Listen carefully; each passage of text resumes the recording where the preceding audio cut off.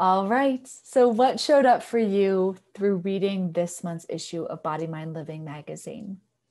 What does purpose mean for you? What does it look like? What does it feel like? How has it shown up? How has it guided you?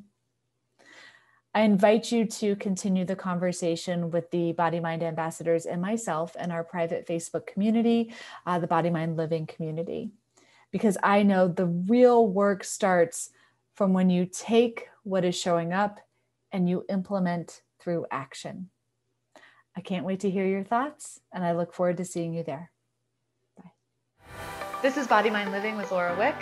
Thanks for watching.